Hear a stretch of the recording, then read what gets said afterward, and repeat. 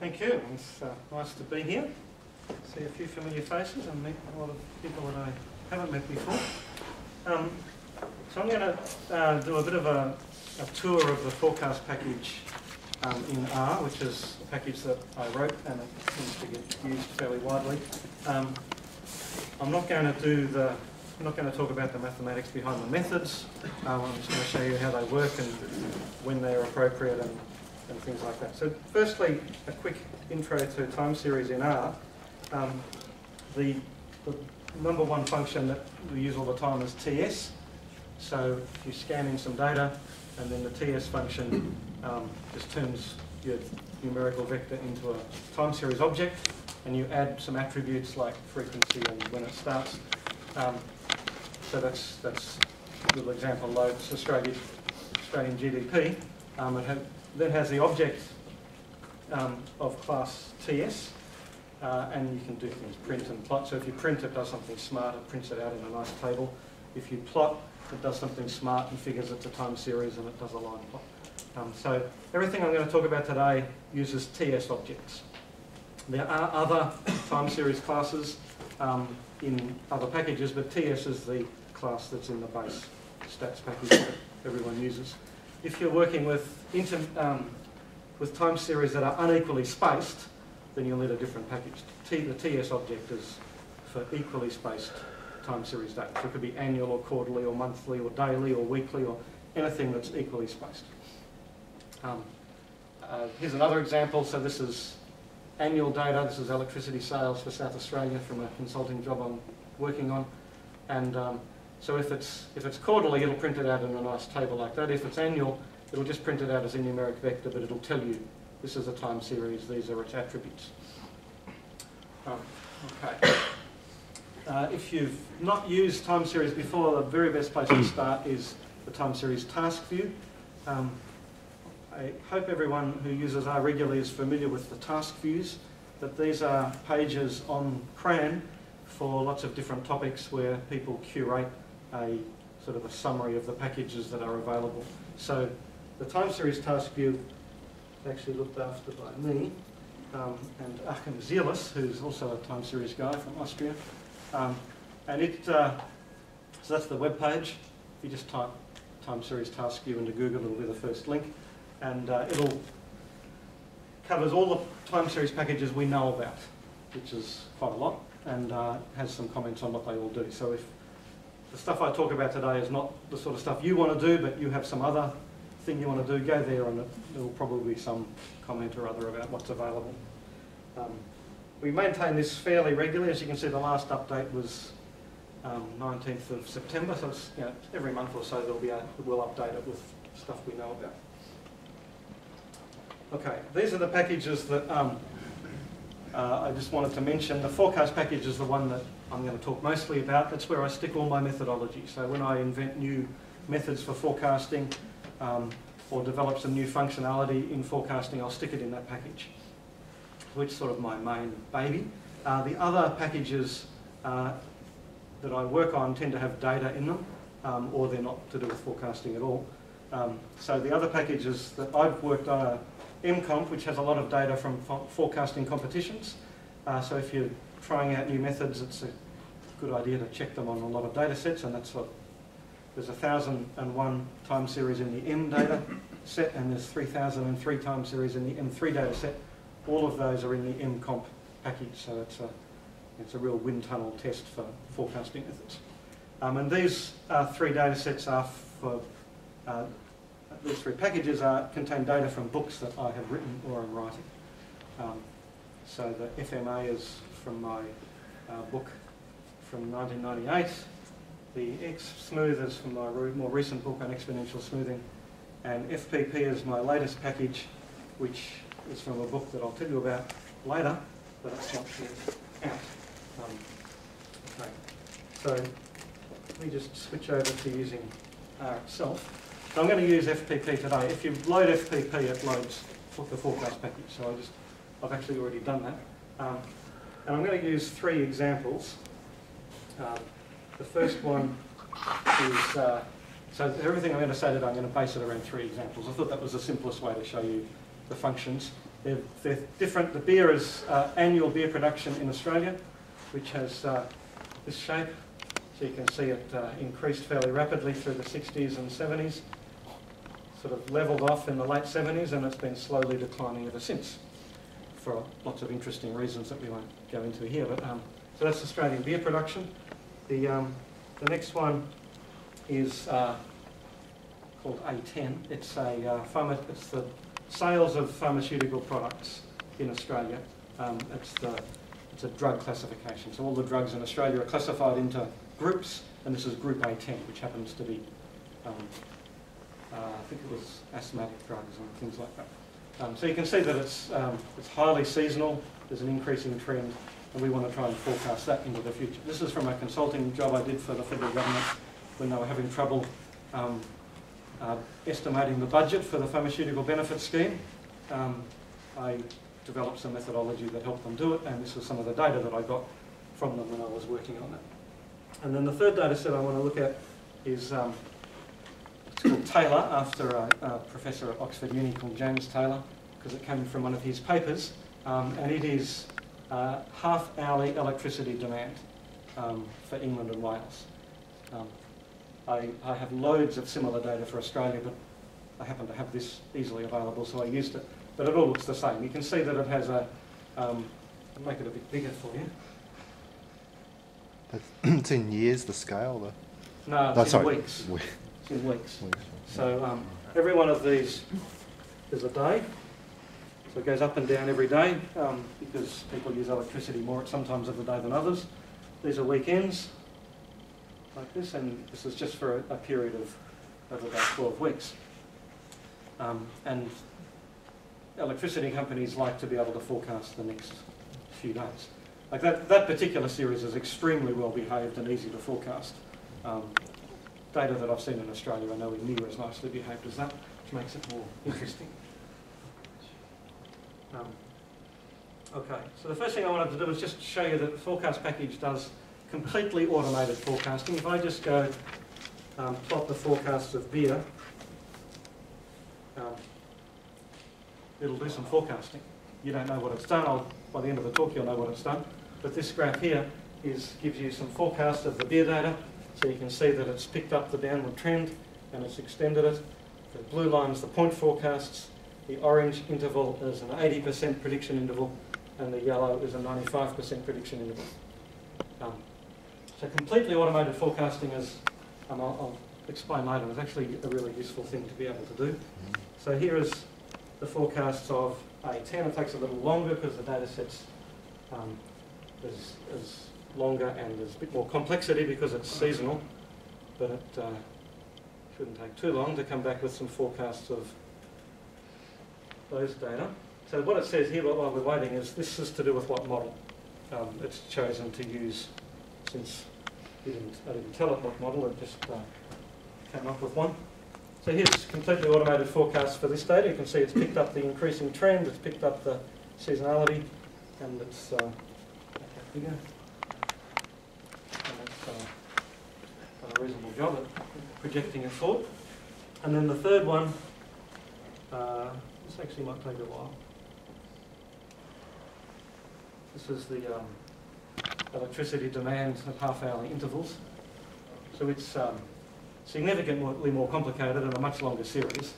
So it'll take a little while to figure out what to do. But not too long, it's a 30-second job to do completely automated forecasting. There it is.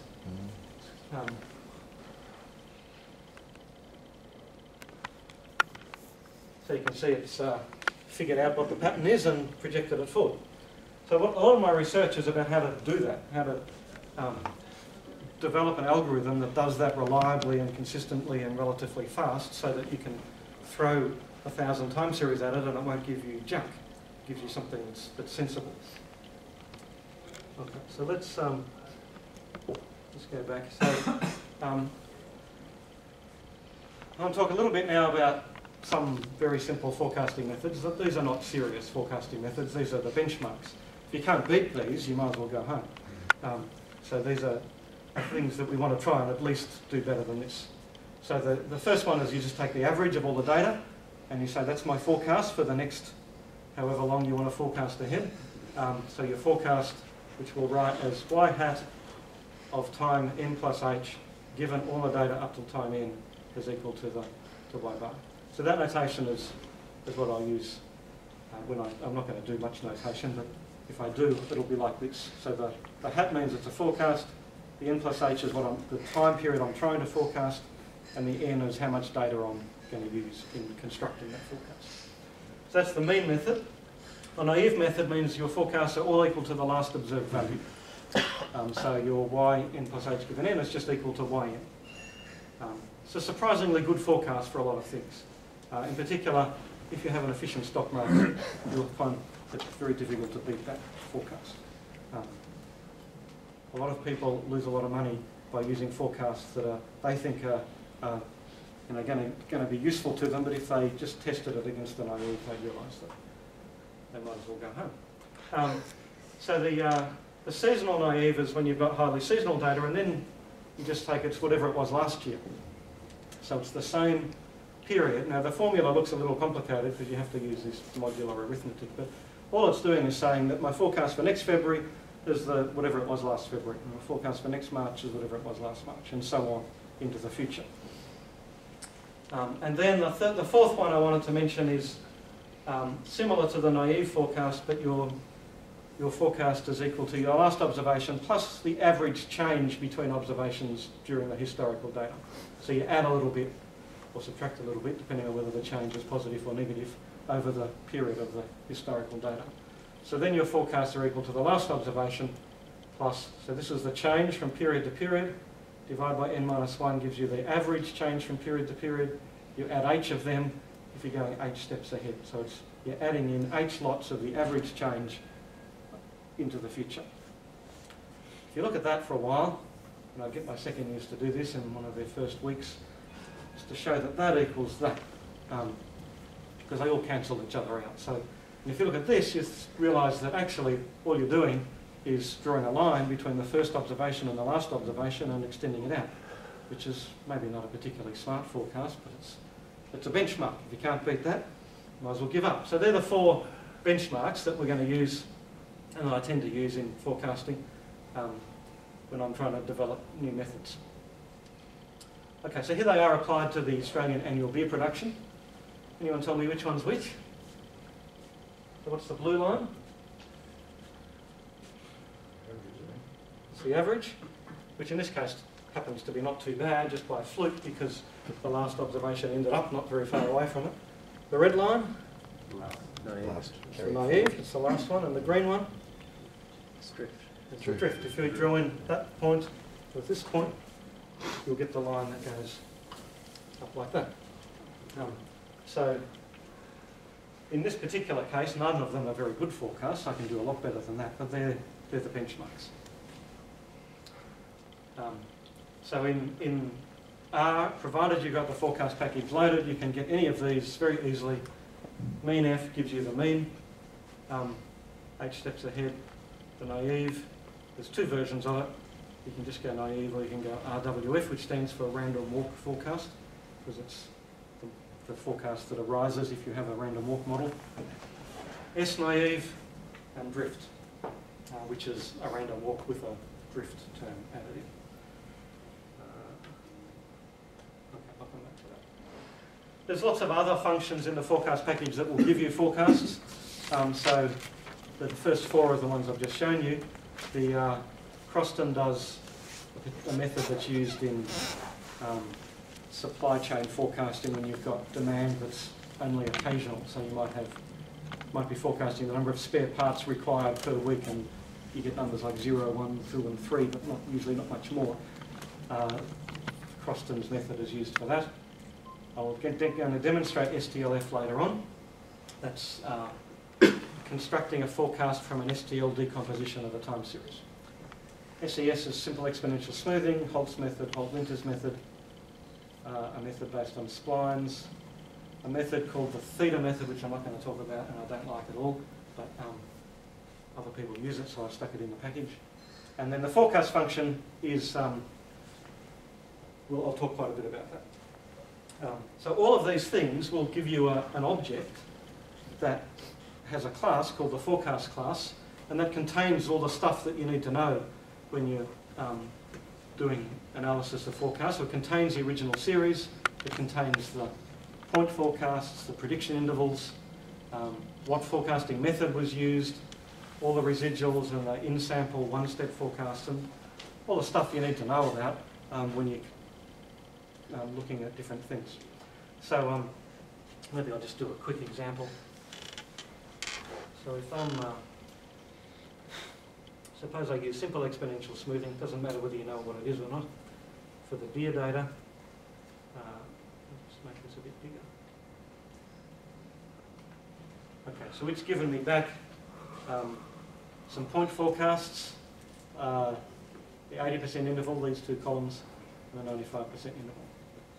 Otherwise, everyone's seen RStudio in action before? I'm using RStudio here. If you haven't tried it, I recommend having a go. It's an alternative interface to R. Instead of the usual R where you've got a command window and a graphics window and stuff, it's all in the one integrated development environment. It's still in beta, but I think it's fantastic. I use it all the time. So you can do things like, if I'm just on that line up there, I just have to click run and it'll run that line. If I click source, it'll run everything in the file. If I highlight a section, it'll, if I want to highlight those 3 lines, and then I can click run, it'll run those 3 lines. So it all works nicely together. I can see what objects are in my workspace over here. I can see what they are. I can see the history, what files are in my local directory. If I want some help on something, it'll bring up the help over here.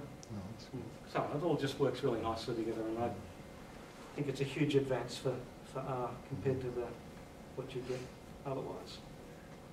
Okay. Oh, I was going to show you what this was, wasn't I? So that's what you get back. That's what gets printed to the screen. If I just show you what's in it, for some reason,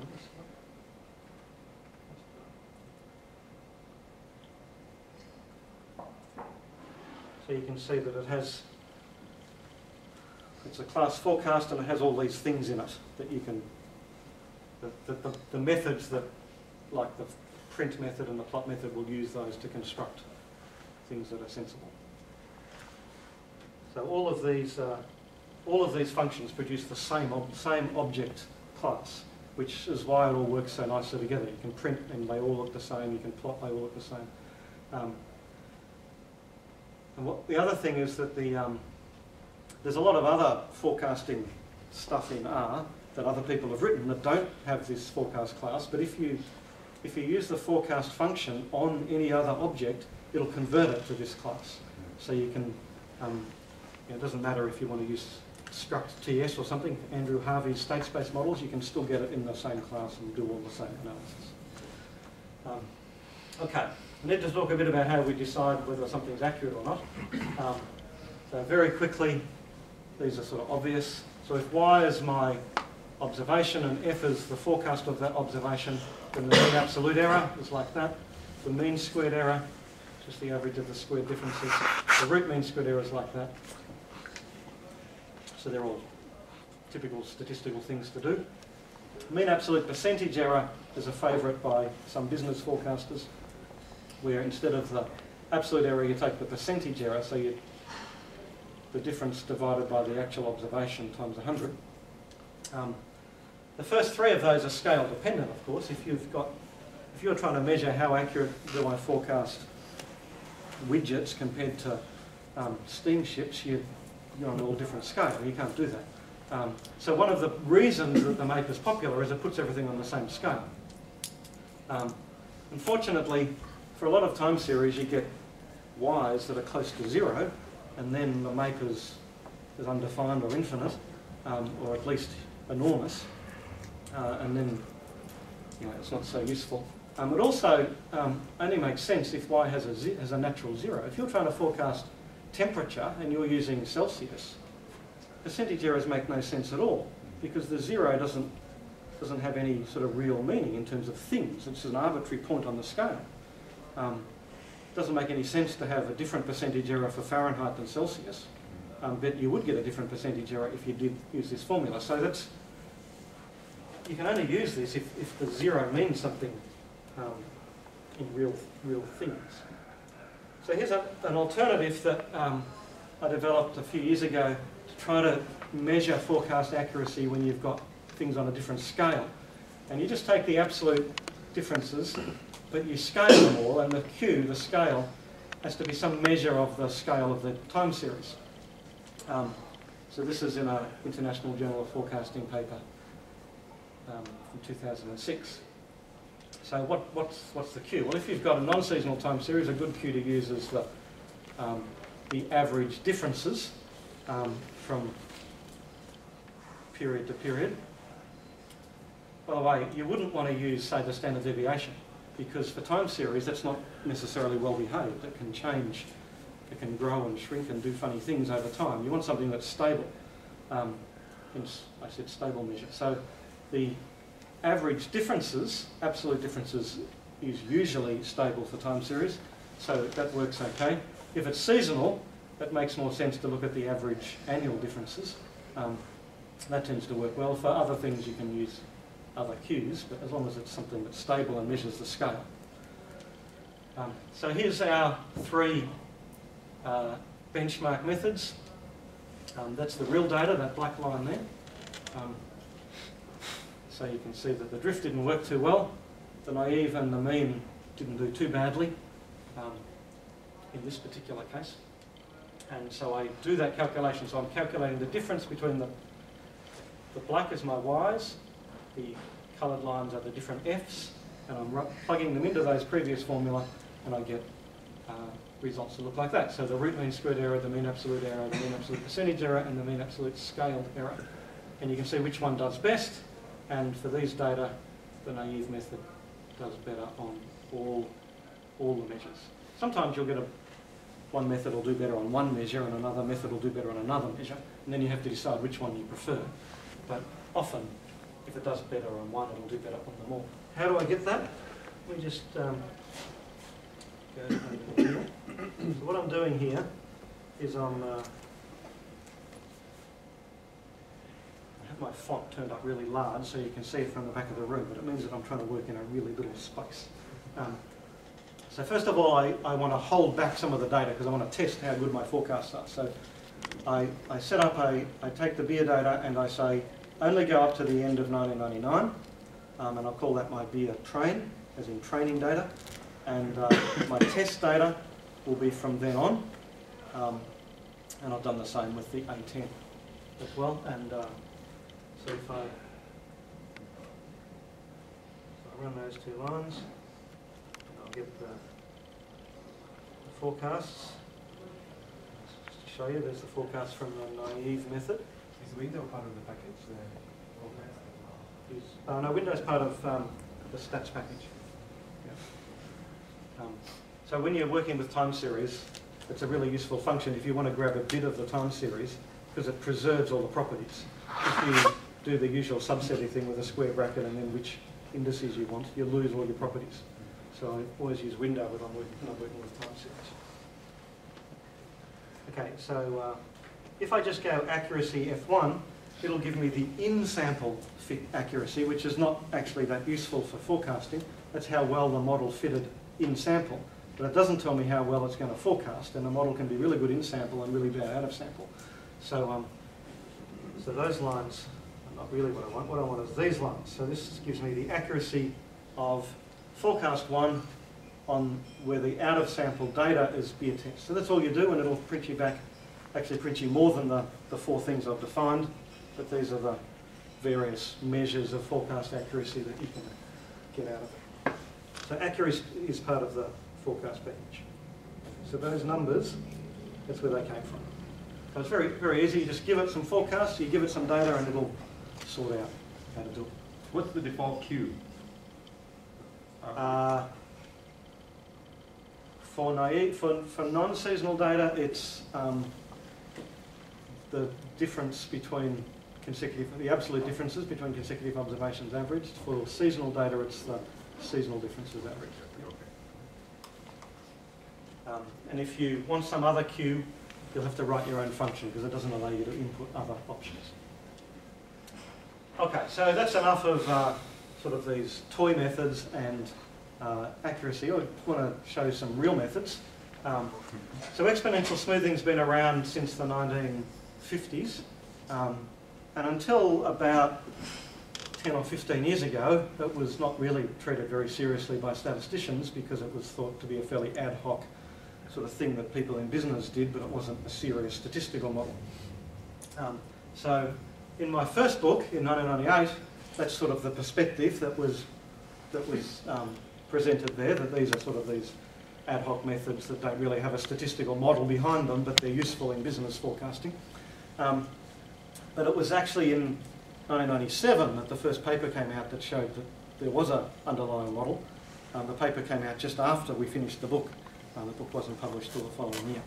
So I got interested in that and spent about 10 years then trying to work out all the theoretical properties of exponential smoothing methods and develop the statistical algorithms behind them.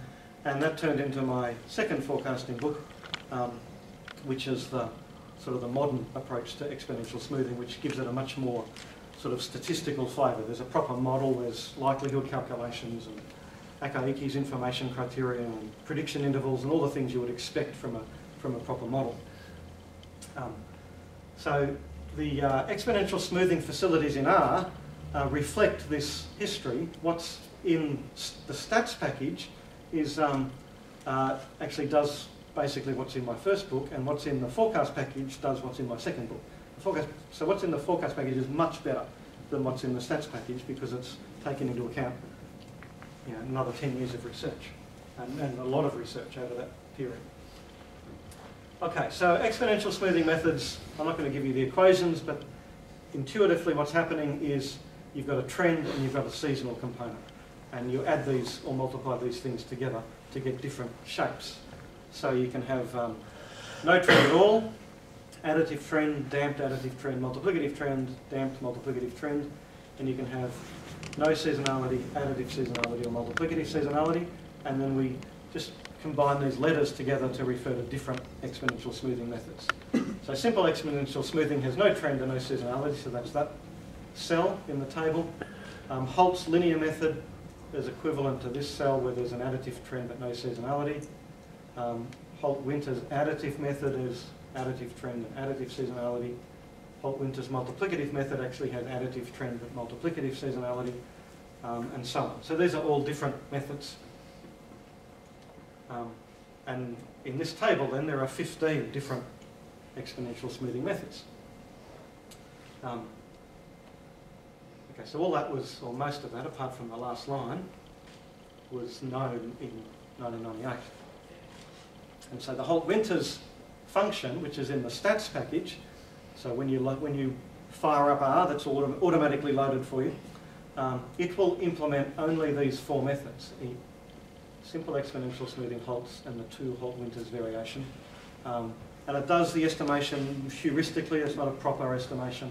And it minimises some of the parameters by mean squared error, but some of the parameters it minimises using heuristic methods, because that's what people did for 30 or 40 years. The ETS function in the forecast package does all the models, and it uses likelihood estimation. So here's an example. This is using the ETS variation of the function. So that's simple exponential smoothing, no trend, no seasonality. So it's very similar to naive in this case. It's not always similar to naive, but in this case it is. Holt's method picks up the fact that there's a bit of a downward trend here and extrapolates it. Damped Holt's, the trend is not so strong. It's actually, the damped trend means that it starts off at the same rate and then levels out to be horizontal. So if it's going up, it'll flatten out. If it's going down, it'll flatten out like that. And then we have an automatic model selection, which in this case gives you virtually the same answer as Holt's. And there's the real data. So you can see the automatic method does a pretty good job here. Okay, so there's these numbers are what we had up before. Here's the new line. So this is the automatic exponential smoothing model, and you can see that the MACE is about half, MAPE is about half, mean absolute error is about half, and the root mean squared error is a little more than half. So it's made a big difference to the accuracy just by using a fancier method. Okay, here's the A10 data. So this is the pharmaceutical data, which is seasonal. Holt-Winters additive is not a very good forecast for these data because it's additive seasonality, so it's trying to fit the same seasonal shape and add it on, and so it just takes the average of the seasonal pattern, and because the seasonal pattern is increasing, the average seasonal pattern is somewhere in about this size instead of this size, and so when it adds it on, it's obviously not very good. The multiplicative seasonality does a lot better because it's multiplying up the seasonal effect, so as the seasonal effect gets bigger, it allows for that and extends it, so that's that. And the automated approach gives a different answer from the red line, but it's not very different, and it does a pretty good job. And there's the black line is the actuals, which is getting hard to see what's going on there, but the automated approach does the best. So how do I do that? Let me just make my window bigger so you can see what I'm doing. Okay, so if I want to fit a particular model, I tell it I want to fit that model, ANN. I haven't explained the first letter yet. I'll come to that. So that's no trend and no seasonality. And damn false, that gives you a particular model. If you want it to let it choose, and I recommend you do because it will usually do a better job than you will, just don't put anything and it'll just go and find something appropriate. And then that's pretty quick, so that's the first one done, second one done, forecasts, plot them. Make that a bit bigger so you can see there what it's done.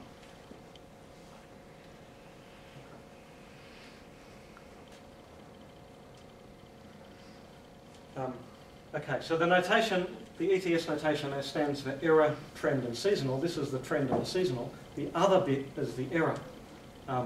It also stands for exponential smoothing. So the error just means whether you add the errors on or you multiply the errors on to the point forecasts. So ANN is simple exponential smoothing with additive errors. AN is Holt's method with additive errors.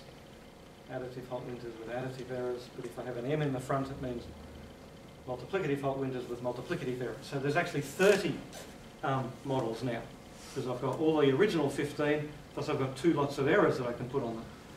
However, 11 of them are numerically unstable, so we don't use them. So there's actually only 19.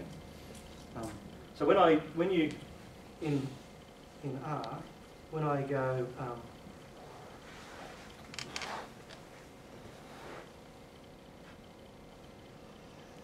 okay, this line here, when I say fit an ETS model, it goes away, fits all 19 of them, figures out which one's doing the best job, and gives you that one back.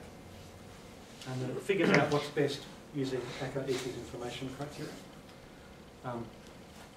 So here's, okay, so that's just another example of its use. These are all the parameters, all the arguments, I mean, for the function. There's lots and lots of things. In general, leave them alone unless you know what you're doing, because I choose the argument, I choose the defaults to give you sensible results.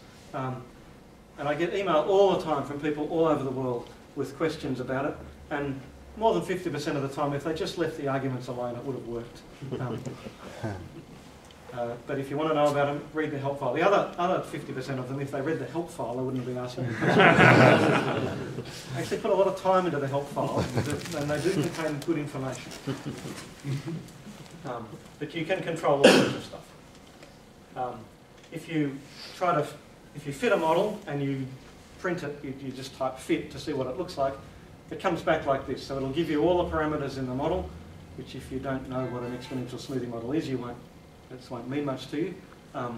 It'll give you the sigma, which is the standard deviation of the residuals, and it'll give you these guys, which is the AIC, ACO-EP's information criterion, corrected AIC, and the Bayesian information criterion. And what it's doing, these are, I'm assuming people might have seen this sort of things before. It's certainly if you've done any statistics at university in the last 10 years, you should have seen them. If you did statistics when I did it in the 1980s, you wouldn't have seen them because it wasn't really part of the statistical vernacular. But these are measures of how good the model is. And for forecasting, the AIC is really useful because asymptotically it's a measure of how well the model fits out of sample. It's on a funny scale, so it's not, I can't sort of tell you what that means in mean squared error terms, but it is a measure of how well the model fits out of sample. So you minimise the AIC, you get a good model. And what ETS does is, that's what it does. It fits all these 19 models, looks at the AIC and gives you back the one with the smallest AIC. Okay, let me just move along. So that's what it does. It can, it'll do any of the combinations. It'll give you prediction intervals. It'll make sure the parameters are nicely behaved. It gives you an object of class ETS, which you can then stick into a forecast and get the forecast. So in the R code, you'll notice what I did there. Once I fitted my model using fit2 there, I then just stick that fit into the forecast function and tell it I want h equals 8, that's forecast horizon equals 8, so it'll give me 1 step, 2 step, up to 8 step forecasts in that line there. That's all you do. So you fit the model, you give some forecasts, and away you go.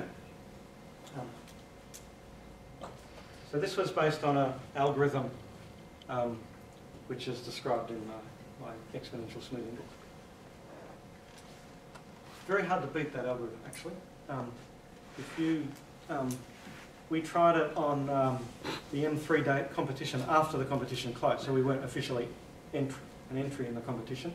And for the first up to 4 forecast horizons for any seasonal data, we beat everybody in the competition just using this algorithm. After 4 horizons, other methods tend to do a little better, but for the first 4, I don't know of a method that does better than this, sort of, if it's just applied generally. There's lots of methods to give you things like summaries and residuals and so on. Okay. Another cool thing that you sometimes do in forecasting is you fitted a model to your training data, and instead of wanting to know the forecasts sort of 1 step, 2 step, 3 step, up to 8 steps ahead, you want forecasts, 1 step forecasts for all of the future periods. So you want to know what's the forecast, what's the next forecast, that's easy. But what's the 1 step forecast if I knew that data but I didn't change my model? Okay, so your model's based on your training set, but you want a 1 step forecast based on future data. That's actually quite a useful thing to do. If you're interested in how well does my model do 1 step forecasting, you can then apply it to different data sets but get 1 step forecasts all the time.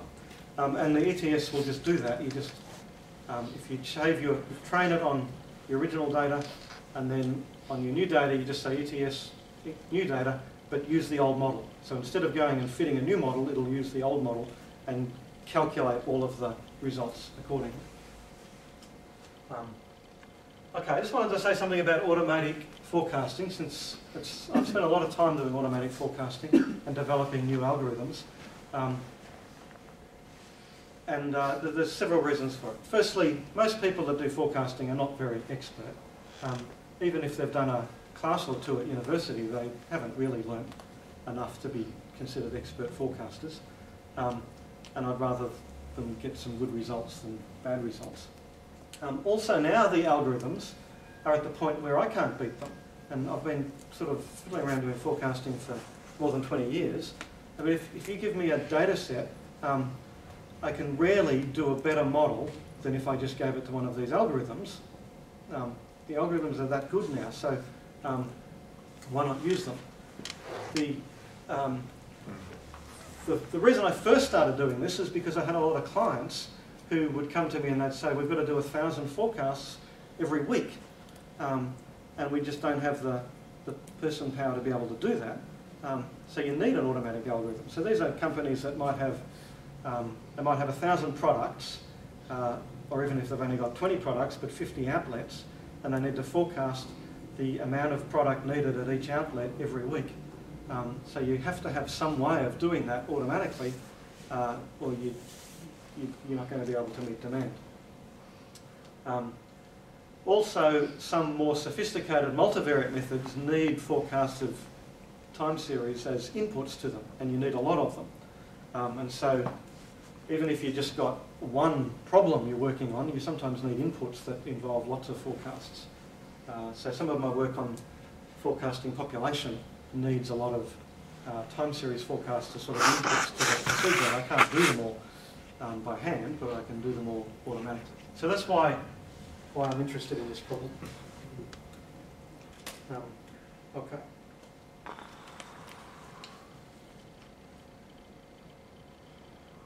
Just wondering how we're going for time. It's already 7 o'clock. I'm not going to get all this done. I want to know which bit I might do. How many people know what a Box-Cox transformation is? Not many. Okay. I'll briefly tell you about Box-Cox transformations, and then I'll do ARIMA, and then we might have to finish.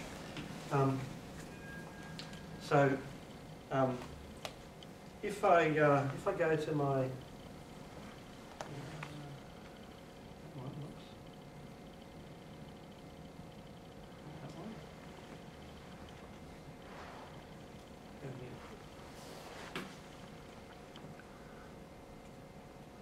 look at this data set here.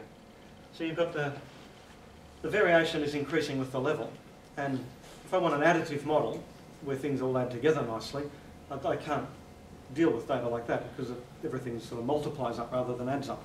So I could take logs, for example, and that would do a pretty good job if I just take logarithms of those data.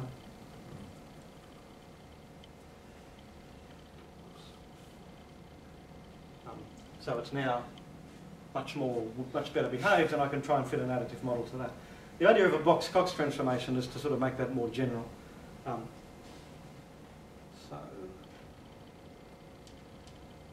So here it is. So it has a parameter lambda. If lambda is 0, you take logs.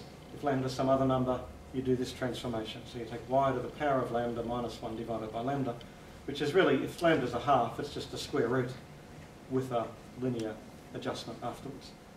If lambda is 1, it's just basically doing nothing. If lambda is minus 1, you're inverting 1 on y2 with a little adjustment afterwards.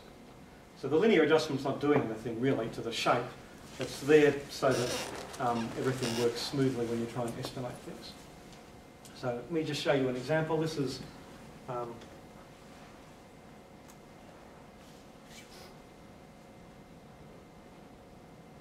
so that's my A10 data. And what I'm going to do is slowly decrease lambda, and you'll see how the shape of the graph changes. Okay, and around about there, it's looking pretty good. And then it goes too far, and so now the variation up this end is too small compared to the variation down there. You're trying to balance out the variation. Okay, so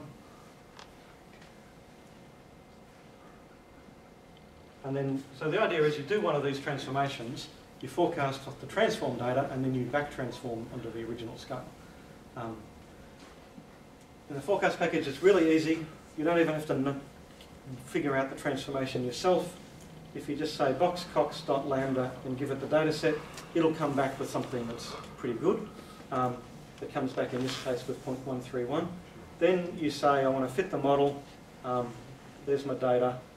I want lambda to be equal to whatever value I got here, and I only want to consider additive models. If you do that, it'll give you something that's pretty good.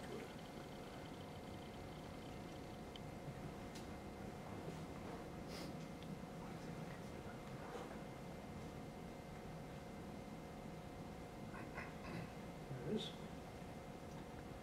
So what that's done is found a transformation, fitted an additive model, undone the transformation, and given me the results. And you can see it actually does a nice job.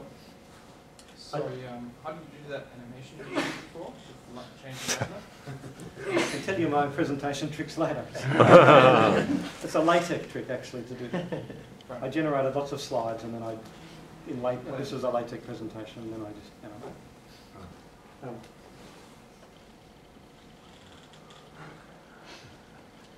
Okay, so that's a very quick intro to box-Cox transformations. They're really useful. If you've got data that's not well behaved, you can do one of these things, and then you can do it in regression too. You can get rid of some nasty effects.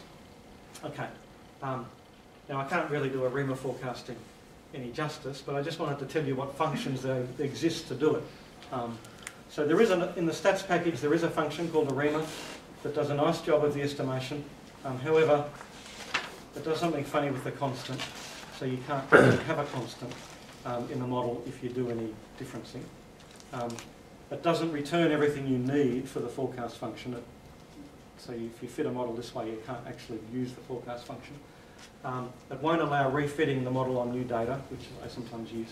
So I just wrote a wrapper to it, which is ARIMA with a capital A, which calls the little ARIMA function but adds the bits I need to do the forecasting. So if you just use capital A ARIMA, it works, all the arguments are the same, so it works exactly the same way, but it'll package things up a bit more nicely.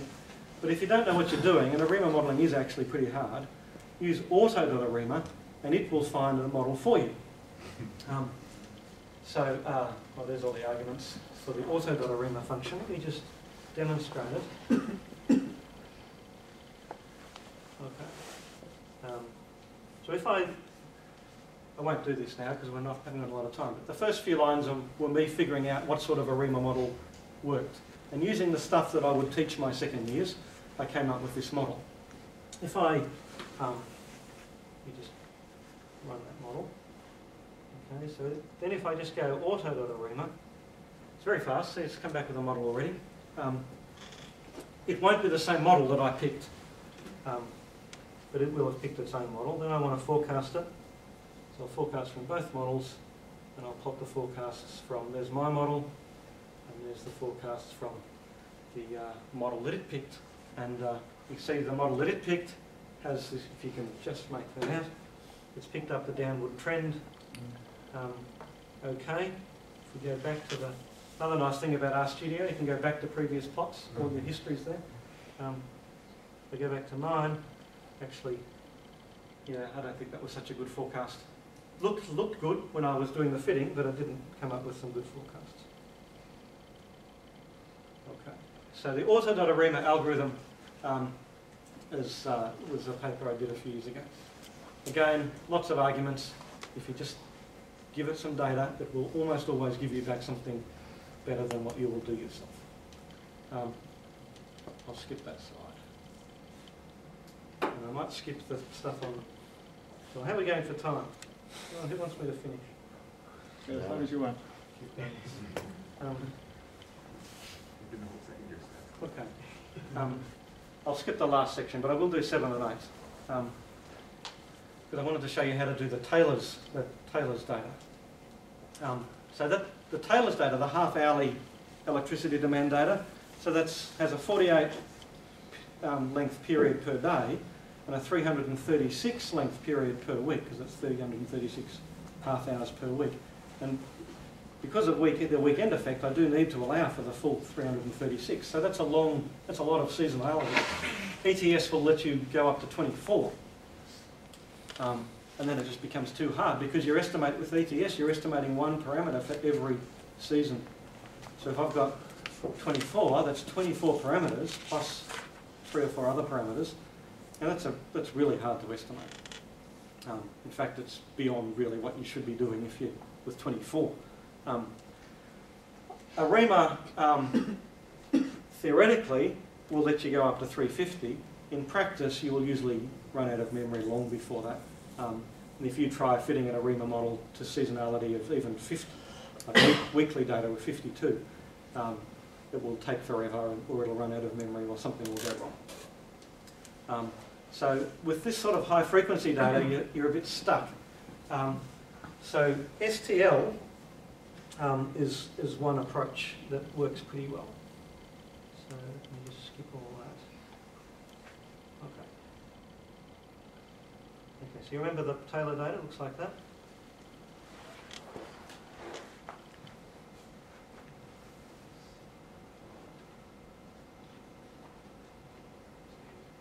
Okay, so STL does a decomposition of the data into a seasonal bit, a trend bit, and a remainder bit.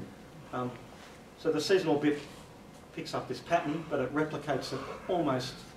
I have allowed it to change slightly over the time, but not much. The trend, there's not much trend here, but there's a little bit. See, it dips down and back up again, so that's captured here. The grey bar here is the same length as this grey bar. Okay, so it shows you this is expanded a lot. And then what's left over is there. So the idea here is you can remove the seasonality. I can just subtract the seasonality from the original data. And then I'm left with something that's non-seasonal, which is much easier to deal with. So I forecast the non-seasonal data, and then I have to re-seasonalise it to make it back on the original scale. Because the seasonality is so stable, all I do is grab the last season, this last bit, and just add that bit on. So if it's been changing over time, it's fine. I just grab the last one. And it does an amazingly good job. Okay, so that there is, that's the that's the seasonally adjusted data. That's after subtracting the seasons. You can see there's not much left there. Then I can forecast, I forecast the, okay, so what I want to do is to forecast that and then add it in. I can do it in one step. I just go forecast Taylor.stl. Taylor.stl is the original decomposition. I just forecast that, and then I'll plot it.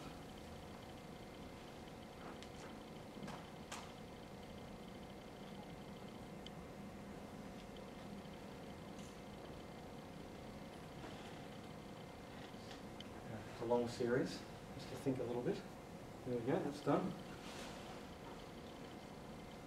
You can see it's done a pretty good job. So you can do any high frequency data with that trick by deseasonalising, forecast the non-seasonal bit, and then re-seasonalising.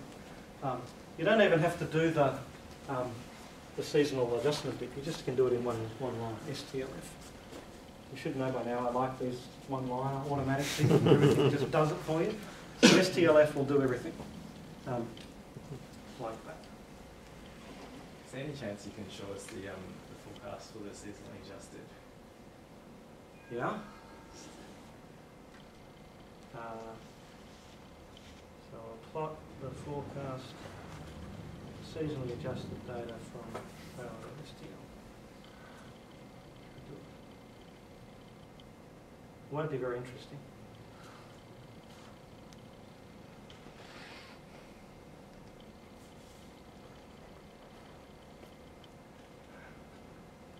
That should work.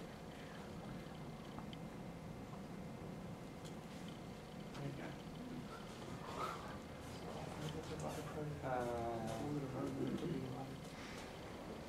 Yeah. So it's picked up the last bit. It's noticed there's a bit of a pattern in here, which is probably seasonality that it didn't quite estimate well, so it's tried to put that back in the forecast period. And because this is wandering around a lot, it's allowed, so the width of these tells you that it doesn't actually know what's going to happen because it can do this historically. There's no reason why it can't do that in the future, so it reflects that. There's a new function that's just gone in which will do this, will allow something like exponential smoothing but with two seasonal periods. So in the Taylor's case, the two seasonal periods are 48 and 336, and it does a reasonable job, but it only works with two seasonal periods. So there's the line, it's just DSHW, Taylor, and you give it both periods. So we could do daily and annual. I'm thinking about Yes. that dissolved oxygen data that we've talked about, where you've got a daily cycle as well as an annual. Yeah, that should work, as long as you don't have a weekly one as well. You shouldn't, if it's a natural phenomenon, you don't normally have a weekly. No. It's only when it's a human phenomenon. But STL might be a better option. Yeah. Okay, see, it takes a little time to do this because there's a lot of parameters to estimate. I'll come back to it. This is the area that I'm working on most at the moment, is dealing with multiple seasonal periods and more complicated things like you get in Turkey, electricity demand has two seasonal patterns, one for the Islamic year and one for the Gregorian year, and they don't they're not they don't line up because they're aperiodic. So trying to deal with that is an interesting problem. If you've got weekly data, your period is actually not 52, it's 52 and a bit. And if you have a long enough series of weekly data, that bit actually makes a difference. So I'm trying to work on methods for that sort of thing. The theory's done, the paper's about to come out in JASA. The code was written twice so far, and we're still not happy with it, so we won't release it till we're happy, but that's sort of the next big thing in the forecast package. There we go, still going.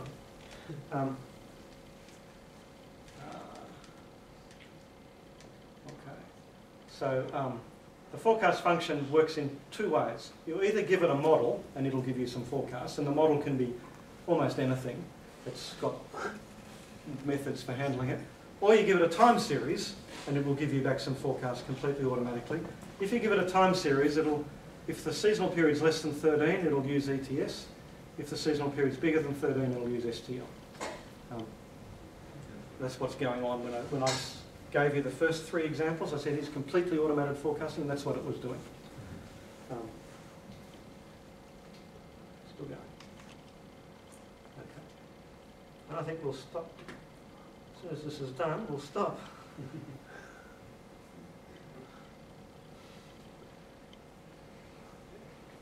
As you can see, once you do these multiple seasonal things, it does take a long time because there's a lot of estimation going on.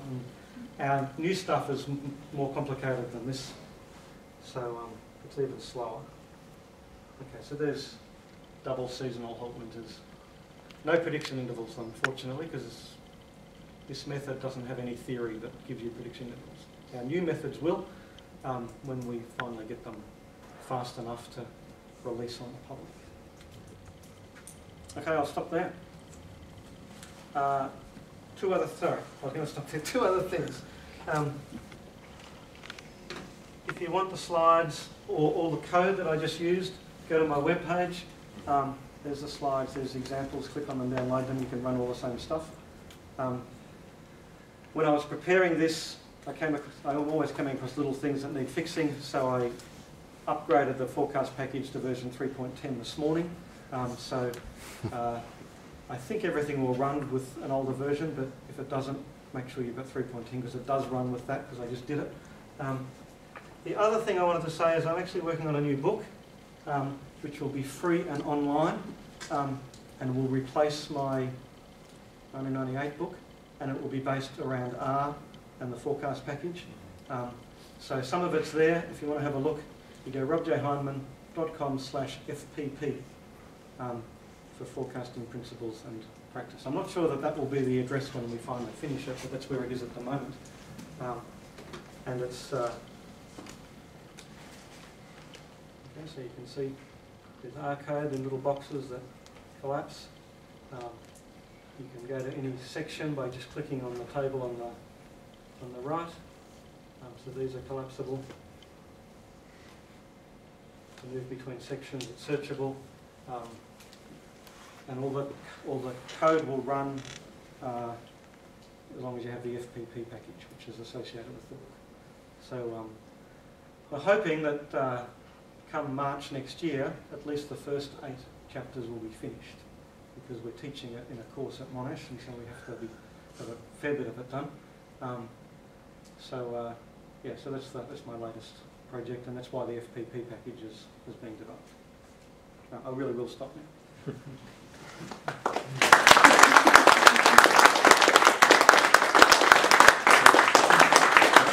can't sit down yet.